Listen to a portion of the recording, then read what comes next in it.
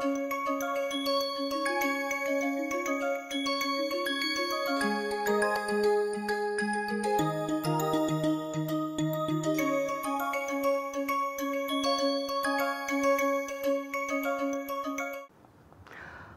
welcome you all to today's lecture.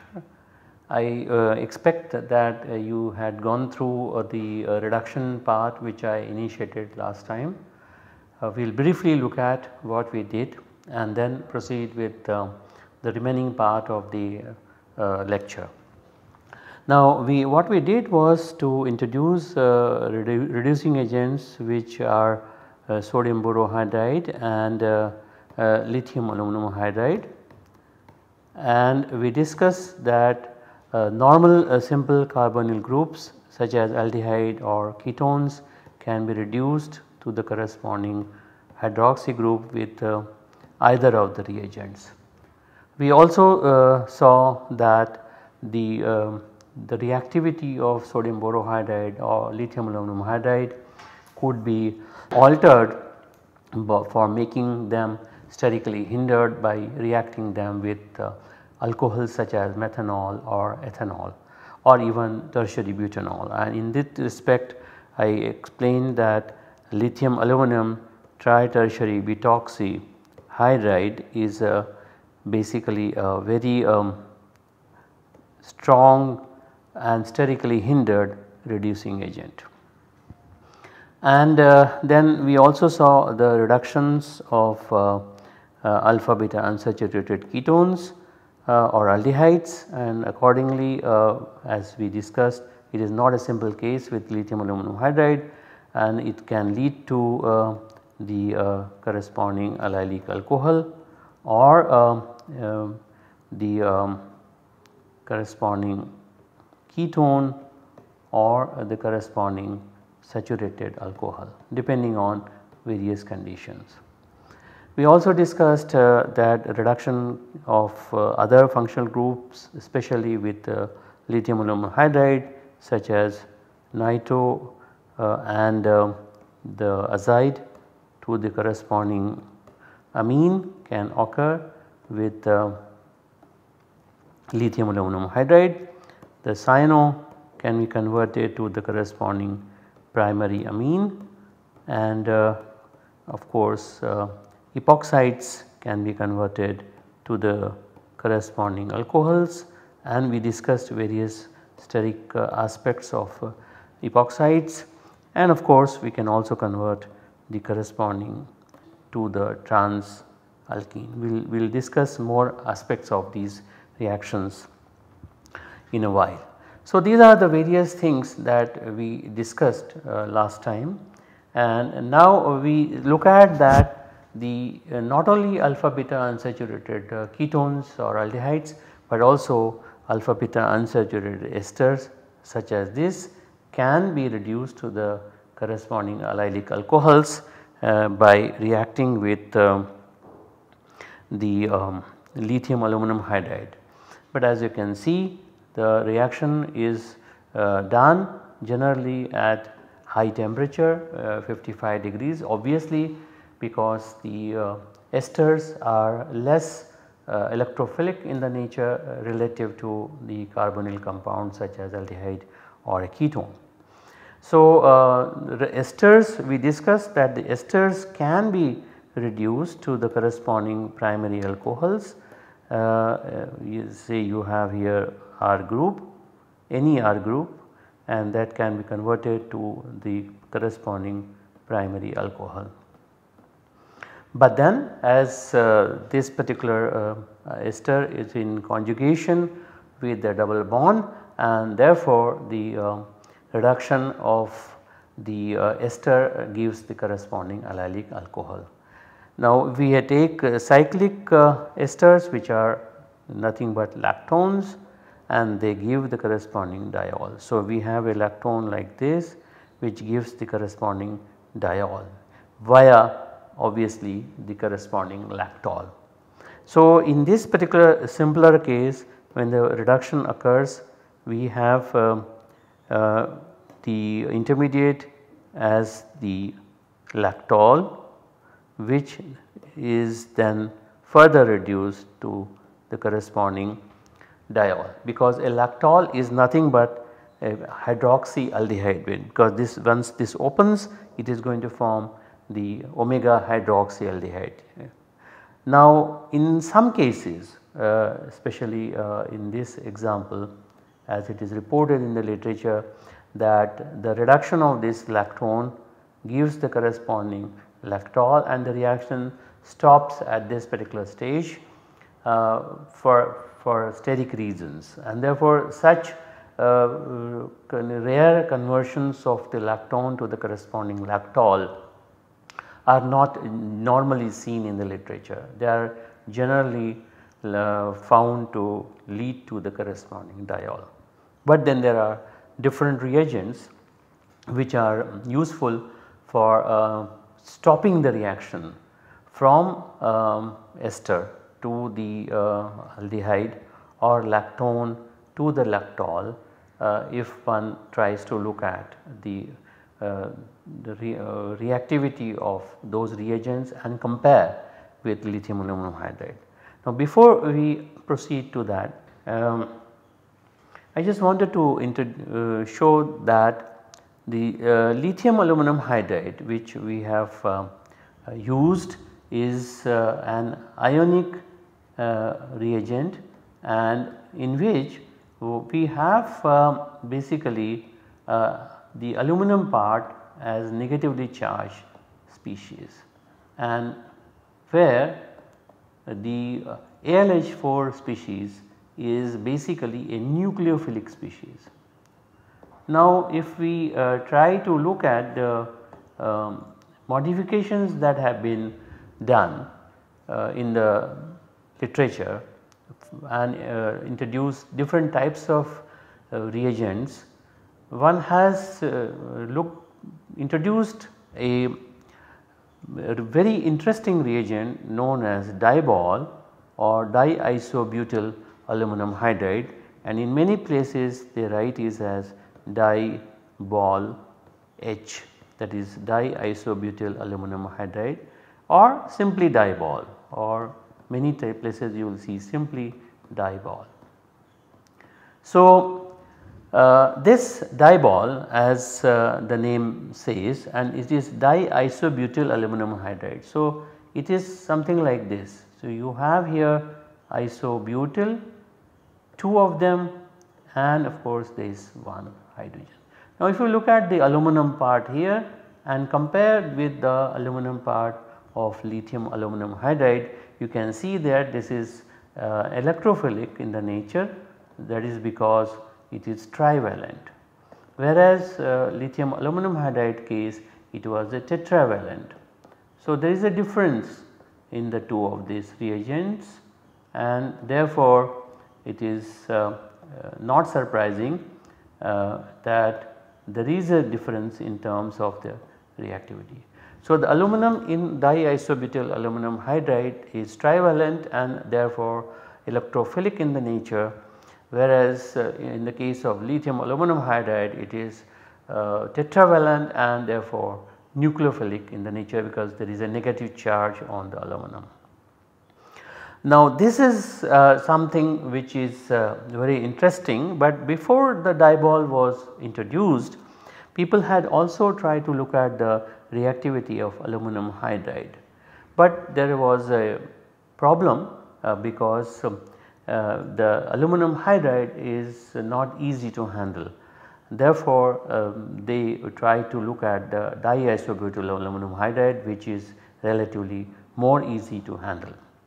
But then there is a comparison between the aluminum hydride and diisobutyl aluminum hydride, that both of them are trivalent in the nature and therefore are electrophilic towards their reaction with an ester or carbonyl group.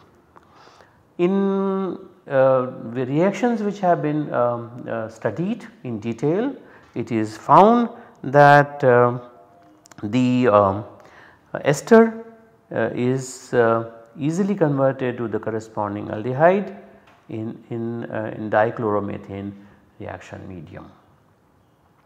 That means esters reduction to the aldehyde could be stopped using dichloromethane. It does not mean that ester cannot be converted to the corresponding alcohol in dichloromethane. It can be converted, but under certain conditions which I will discuss. And on the other hand, if one takes the ester and if one reacts with DIBAL in THF for example, then the alcohol is formed and it is difficult to stop the reaction at the aldehyde stage. So, there are two different conditions. One is esters reaction in dichloromethane and the other is the reaction of ester in the THF medium. Now, THF as you know is tetrahydrofuran. So, there is something called as effect of participating and non-participating reagents or solvents. For example, when the reaction of an ester is carried out with diisobutylaluminum hydride in dichloromethane or toluene, these solvents are basically non-participating solvents. That is they do not have any interaction with any of the electrophilic species which are present during the reaction. So, if you take an ester and react it with diisobutylaluminum hydride, so you start with something like this where you have the aluminum species here with the hydrogen being here and isobutyl group being here, and then there is an interaction between the lone pair of electron on the ester oxygen to the aluminum of diisobutylaluminum hydride that leads to this ionic species. That is not the case with lithium aluminum hydride. In the case of lithium aluminum hydride, the reducing species is AlH4 minus, which is nucleophilic, and lithium plus is electrophilic. Lithium plus interacts with the oxygen of the ester and initiates the reaction where the nucleophilic species AlH4 minus then interacts at this center to form this. That the difference between these two is that the interaction of the ester oxygen to the DIBAL, since it leads to such an ionic intermediate where now the aluminum which was originally trivalent in the diisobutylaluminum hydride now has become tetravalent with a negative charge, and therefore it is now capable of transferring a hydride. On the other hand, in the case of lithium aluminum hydride, the reducing species was already present to transfer as a hydride, but then the initiation of the reaction occurs with the lithium plus coordinating to the oxygen, and thereby the hydride transfer the reagent. So, this is the difference. Another difference is, as you can see, that in the case of lithium aluminum hydride, as we discussed earlier, we have this intermediate where we have this, and that leads to eventually the formation of this particular ionic intermediate where there is a lithium as well as the aluminum species which are present as this, and this is an ionic species. This is the intermediate group formed starting with this where you have an AlH3 here. So, this particular intermediate is ionic intermediate. On the other hand, when in the case of DIBAL, when the DIBAL which is a trivalent to start with eventually becomes a tetravalent and transfers the hydride the way I have shown it here, that leads to the formation of an intermediate which is non-ionic. So, there is a difference between this intermediate and the intermediate which is formed via the reaction of lithium aluminum hydride. This is a non-ionic intermediate and this is an ionic intermediate. And since I mentioned that ionic intermediate is more unstable and therefore decomposes faster, whereas the ionic non-ionic intermediate does not decompose readily. It is stable under the reaction conditions, and then water is added, which leads to the hemiacetal, and of course that breaks to form the corresponding aldehyde. Whereas here the ionic intermediate is not stable, and during the reaction itself it leads to the corresponding aldehyde by the loss of this particular ethoxy group, and it gives directly to the corresponding aldehyde. That means during the lithium aluminum hydride reductions, before you quench the reaction by adding water, there is formation of aldehyde, and since there is excess of lithium aluminum hydride, the aldehyde gets reduced. But in the case of DIBAL-H, the reaction is quenched while the tetrahedral intermediate of this type, which is non-ionic intermediate, remains as it is, and when the water is added, the cleavage of this takes place, and then that leads to hemiacetal, and then when it cleaves it forms the aldehyde, but then by the time the diisobutyl aluminum hydride is also not present in the reaction. So, this is the major difference between the two of them, say in a reaction in dichloromethane or toluene, when they are non-participating solvents for diisobutyl aluminum hydride. Of course, in the case of lithium aluminum hydride, you use THF or diethyl ether as the solvent for reaction, because lithium aluminum hydride reacts violently with the water. Now, if we see the participating solvent, we saw the non-participating solvent, and these are the things which are basically used in dichloromethane or toluene. Now, if we take a participating solvent, which is what is tetrahydrofuran, this is tetrahydrofuran. If we take this particular solvent instead of dichloromethane, similar type of reaction occurs, similar type of diibal interaction would occur with ester, and similar intermediate is formed. But then since this particular intermediate is non-ionic trivalent aluminum based non-ionic intermediate, here now the THF, which has oxygen here with a lone pair of electrons on it, interacts with the trivalent aluminum and forms an ionic intermediate of this type. So, now if you look at this particular intermediate, which is ionic in the nature, and compare it with say similar type of intermediate which is formed during the reaction with lithium aluminum hydride, then we have similar ionic intermediate. So, this ionic intermediate is similar to this ionic intermediate. So, basically what we have done, it is in the reaction of diisobutyl aluminum hydride, what we are trying to do is to generate a similar type of intermediate, such as this ionic intermediate, which is formed from lithium aluminum hydride, and therefore such ionic intermediate where there is a tetravalent aluminum is not stable and decomposes while there is still diisobutyl aluminum hydride present in the reaction, and it forms the corresponding aldehyde, and which again then reacts with diisobutyl aluminum hydride in a normal fashion, forming this intermediate, which is now it should be a non-ionic intermediate, and then when you add water, the reaction is quenched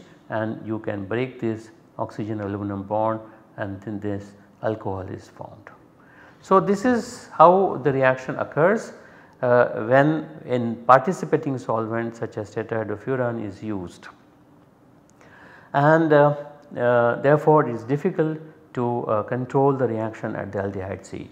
So, in case of use of diisobutylaluminum hydride, if one wants to stop the reaction at the aldehyde stage, then one takes non-participating solvents such as dichloromethane or toluene and use lithium diisobutylaluminum hydride at low temperature, generally at -78 degrees, and then you use only one equivalent of the reducing agent and slowly bring the reaction temperature up, and in such a situation this non-ionic trivalent intermediate is stable, and at that point you add water to quench and then you go via this hemiacetal and the aldehyde is formed.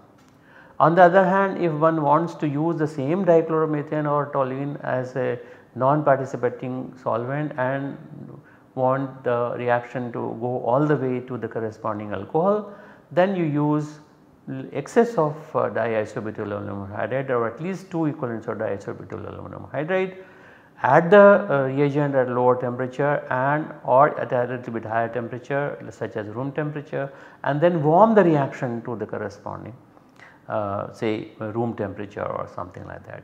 Then what happens that you have an intermediate which is a non-ionic intermediate.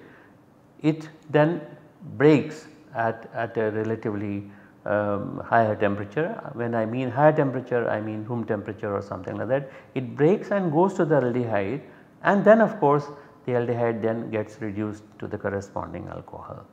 But on the other hand, if you use participating solvent such as THF, then of course you can easily go to the corresponding alcohol directly. So both the possibilities exist, and under both the conditions the reactions have been reported in the literature. Now what happens to the esters and ester and lactone reductions with diisobutylaluminum hydride or DIBAL-H or DIBAL simply is that we take the corresponding alpha beta unsaturated ester, and as I mentioned that if we simply take the excess of the reagent and start from low temperature and bring it to the room temperature, the reduction occurs via aldehyde and eventually to the corresponding alcohol, and we can isolate the alcohol easily.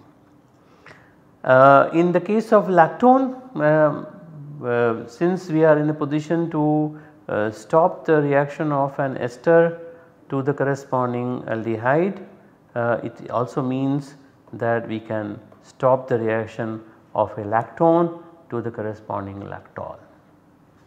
As we can see here that if we take a lactone of this type here and we can stop the reaction at the lactol stage if the DIBAL-H is added at -78 degrees, and we do not allow the reaction to go to a high temperature with excess of DIBAL-H, then of course and we quench after the reduction is done at low temperature, then we can get the corresponding lactone. In the reduction of nitrile and alkyne, also diisobutylaluminum hydride can be utilized, and for example here nitrile reacts with say diisobutylaluminum hydride or this sterically hindered lithium aluminum trialkoxyhydride, and we can stop the reaction by transferring one hydrogen, and say in the case of DIBAL to this stage, and now we do not have an excess of hydrogen. We do not use DIBAL in excess, we do not use this lithium aluminum trialkoxyhydride in excess, we just use one equivalent, and therefore we can stop the reaction at this stage.